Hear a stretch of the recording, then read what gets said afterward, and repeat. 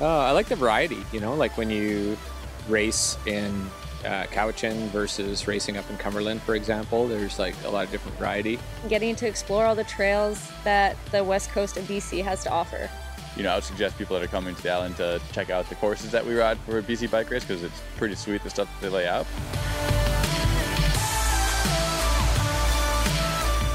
BC Bike Race is 10,000 meters of climbing over 7 days. It's 300 kilometers of, we like to say single track, but there are some roads and gravel roads in there. You know, you can go to one location and ride one location, but who doesn't like a road trip, right? So we're like a big road trip with a bunch of your friends who like to ride bikes, high five, have a good time, and challenge themselves.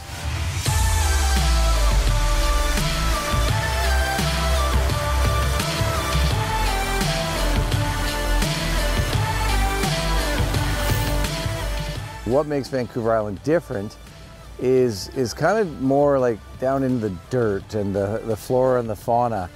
Vancouver Island has a certain cachet in terms of the style of its riding. It's granite, it's roots, it's rocks, it's arbutuses. You also get a lot of peekaboo views, which you don't get in sort of places on the coast. So yeah, it has its own bouquet, shall we say. Even though we are in the same region, the trail building is so different, the dirt is so different, what kind of technical features you have, roots, rocks, you know, so it's up to the riders to be really adaptable.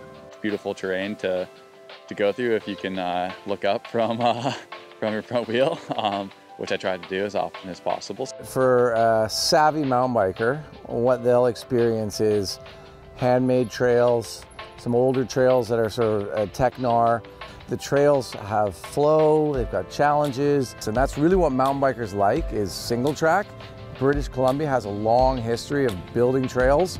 We're kind of one of the oldest places in the world to find the handmade modern style of mountain bike trails. Mountain bikers are kind of an adventurous type anyway, and the travel and seeking new trails, new people, friends to ride with is kind of part of the whole shtick. So I think places like Cowichan and Cumberland, they're on the rise. Vancouver Island is, it's, you know, it's island style. It's just got its own flavor and its own vibe, and I think that really resonates with mountain bikers. It's got the right tone.